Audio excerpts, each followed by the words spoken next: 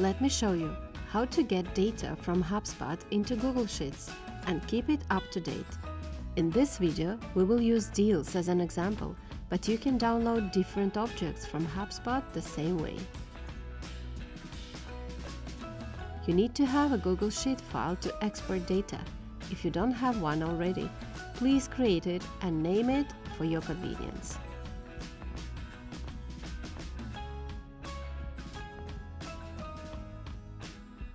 Then you need to log in to Import2Wizard account to set up the export. Go to import2.com. Import2 offers a free trial. Sign up for instant access and try. Type in your name, email, and select the password. Select Export feature from the dashboard. Then you need to connect HubSpot to Import2Wizard. I have here a list of apps already connected. For any new connection, click a plus sign.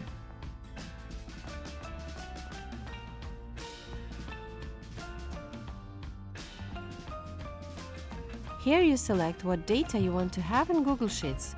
You can choose any available data object in HubSpot.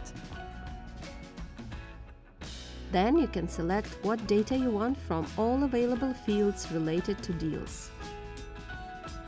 Also, you can select to add related contact details. I include contact's name and email.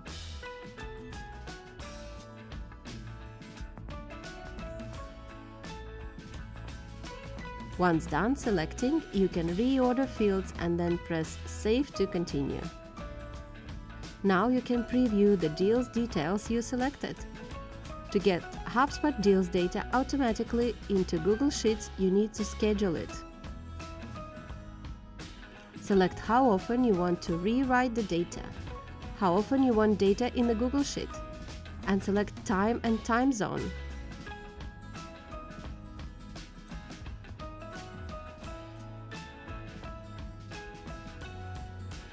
Then you can choose to pull deals into a CSV to be sent to email or Dropbox, or to Google Sheets.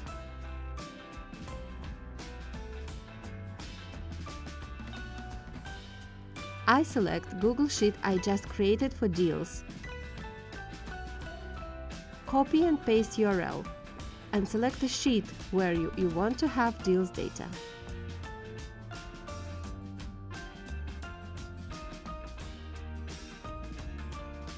And that's it.